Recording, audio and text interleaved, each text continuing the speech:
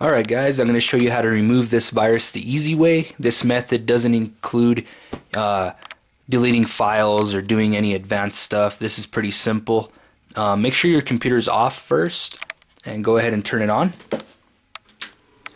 Immediately go to your keyboard and tap the F8 key. Keep tapping it repeatedly.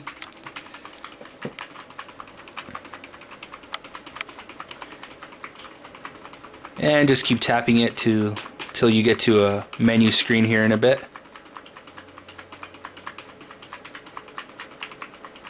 Alright, you're gonna get this screen here.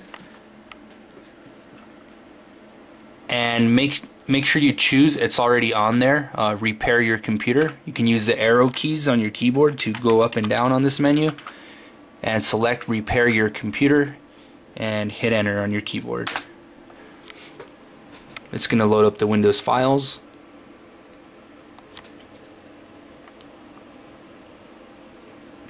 It's going to start to bring up Windows.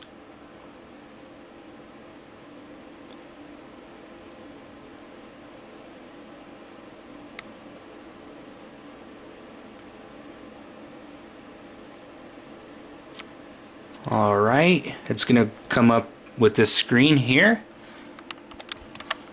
Go ahead and click on Next.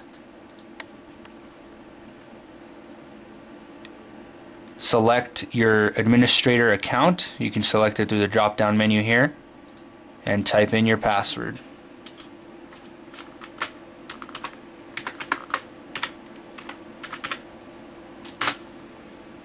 Okay, then it's going to come up to this window here.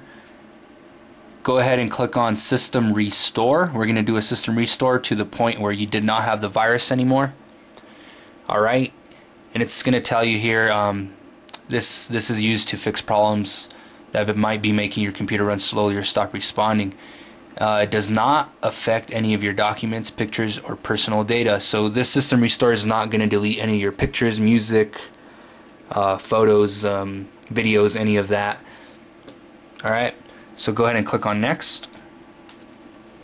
Now it's going to tell you what system restore points exist on your computer. And here they are. You can load more of them by clicking on the Show More Restore Points. And select the one that has the date and time before you had the virus. Alright? So select it, whichever one it might be. And then click Next. Alright, and then go ahead and click on Finish. Once you click on Finish, it's going to start the restore point, and it's going to put your computer back to the way it was before you had your virus, before you had that that money ransom virus that scared the hell out of you maybe.